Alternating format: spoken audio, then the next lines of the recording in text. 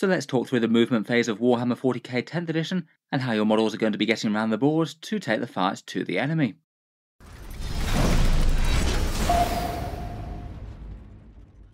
Hello and welcome back to Auspex Tactics, where today we're continuing in our How to Play 40K 10th edition series, now moving on from the command phase to the movement phase, how the miniatures traverse the battlefield, what the options are for different types of moves that you can do, and things like falling back, desperate escape, and the arrival of reserves.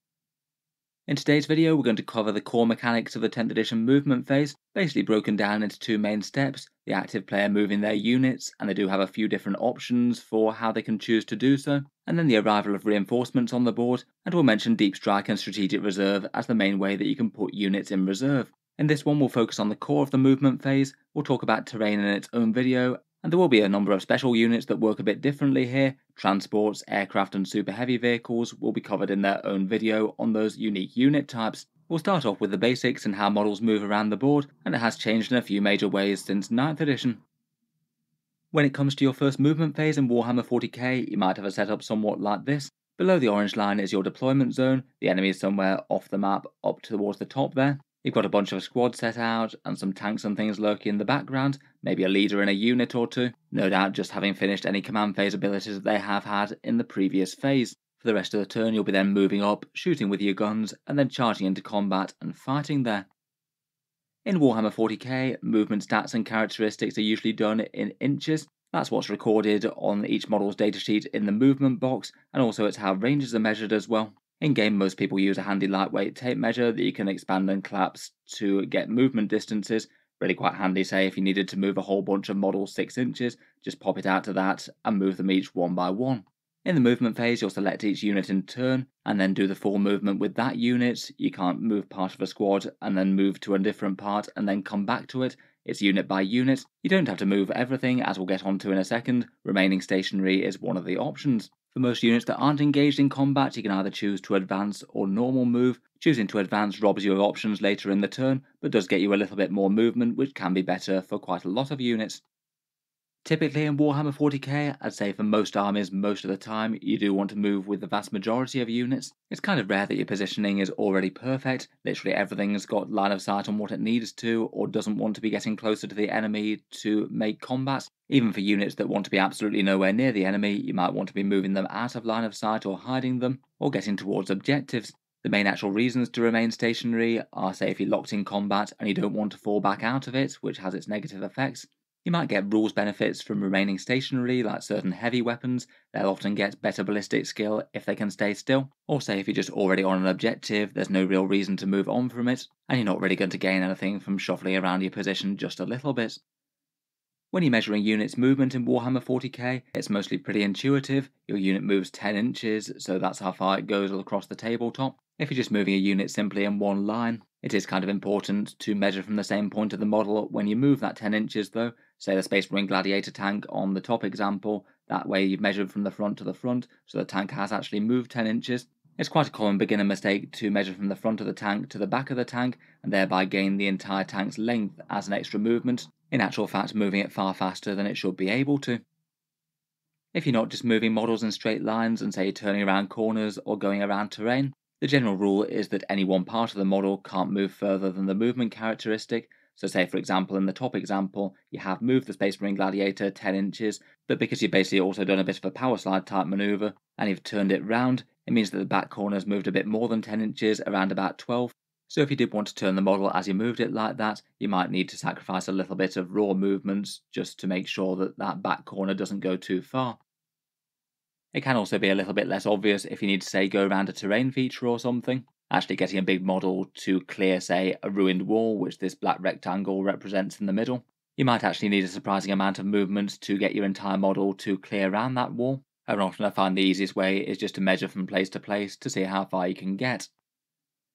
A lot of units in Warhammer 40k aren't just single models though, they're squads that must maintain a unit coherency. This basically meaning that your squads must operate as individual blocks of units and not just get spread out all over the board, otherwise they're not really squads there. In Warhammer 40k, if you've got a squad like this, the basic rule is that your models must maintain coherency within 2 inches of each other, and they must do so in one solid block, so you can't say have these guys on the left within 2 inches of each other, and then the ones on the right separated out by 4 inches, that wouldn't be allowed. Furthermore, large squads can be a little bit more restrictive as well. If you've got a squad size in Warhammer 40k with 7 or more models in it, they have to bunch up just a little bit more than the smaller squad counterparts, as they have to be within 2 inches of 2 different models within the unit, not just one. In practice, this will mean that they'll usually wind up operating like a bit more of a blob as opposed to a strung out line. The rule is there to basically stop people from spreading out a huge unit to 2-inch maximal coherency and operate them like a weird conga line to screen out enemy units or chain to objectives. Most of the time you'll really struggle to break unit coherency. The core rules say that whenever you make a move you must end within it if it's possible, otherwise the unit just simply can't move. So you can't normally move the unit in the top picture and have them wind up as they are in the bottom picture. Perhaps the most common reasons for actually breaking unit coherency is, say, if the unit took some casualties from enemy shooting, and perhaps if you pulled a model from the centre of the unit, meaning that a whole bunch of them aren't in coherency with each other anymore. Generally speaking, that would be really quite a bad idea. The punishment for breaking unit coherency at the end of the turn is really quite harsh. Basically, the controlling player must remove miniatures one by one until the unit is in unit coherency again. Obviously, you don't really want to be gifting your opponent free removed models, so generally if you're removing model casualties, you want to do it from the edge of the unit and have your unit set up in a way that isn't going to cause problems.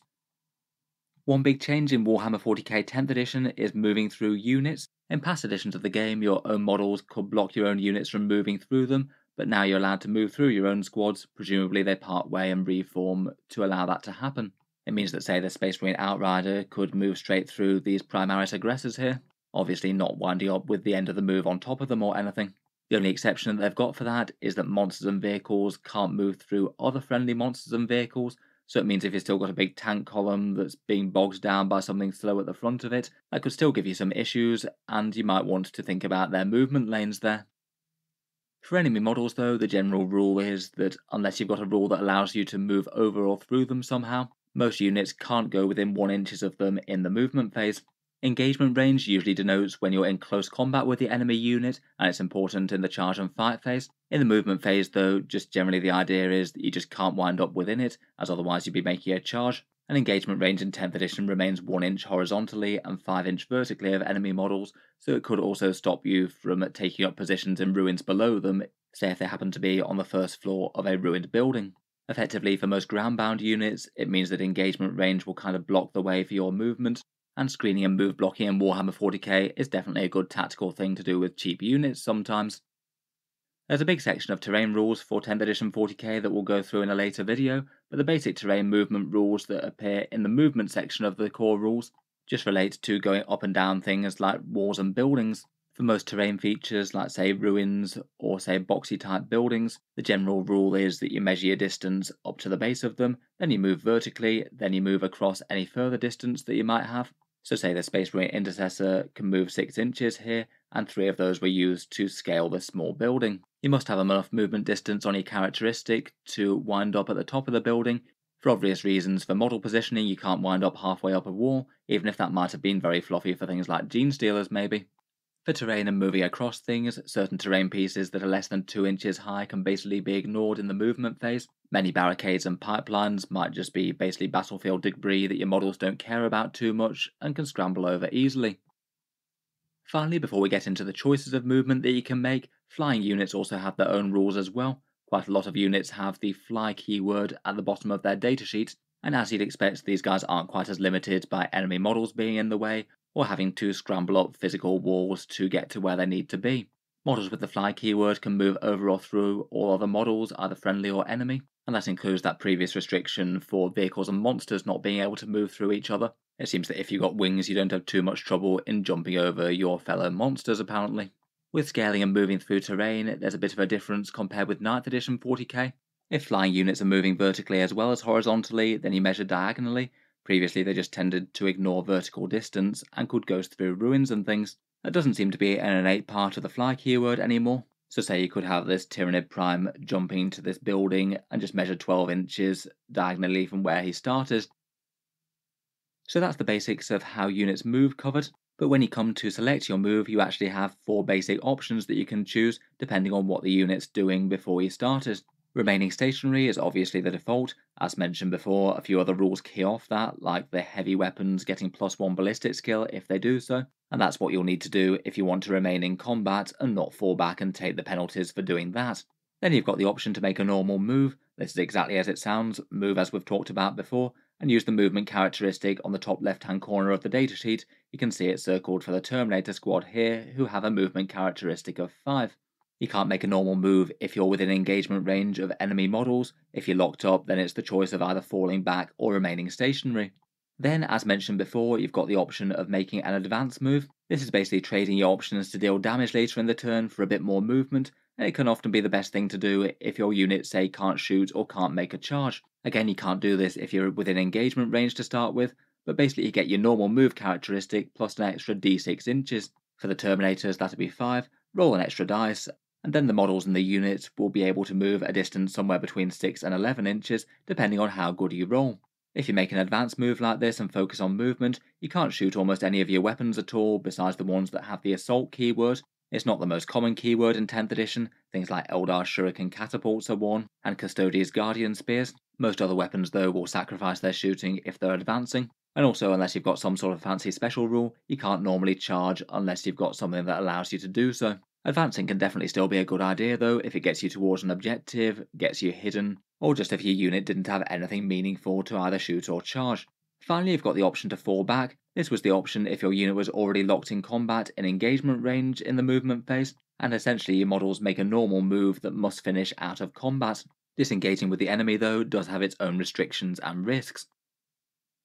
If you're falling back, like say the Space Marine Intercessor wants to because he's found himself in combat with a whole load of orcs, basically he makes a move very similar to a normal move. It must end outside of engagement range, and then kind of similar to advanced moves, he normally won't be able to either shoot or charge after having done so. It can still be a very good idea if remaining in combat was just going to get him killed and nothing else, but if you do have a pretty powerful unit in combat that might be able to shoot with its pistols, or hopefully deal with the enemy in close combat itself, it might be worth just staying in combat and trying to take the fight to them.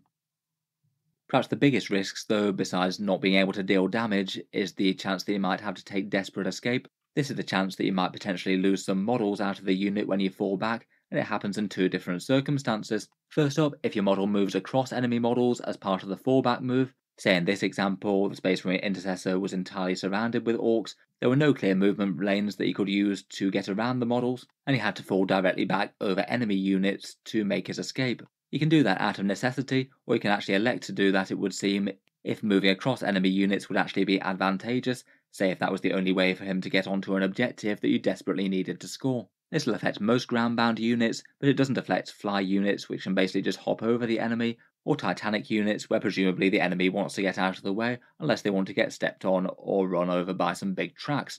For this one you have to take one desperate escape test per model that's doing this, and for that test you basically roll 1d6, on a 1 or 2 for that roll, one model in your unit is slain.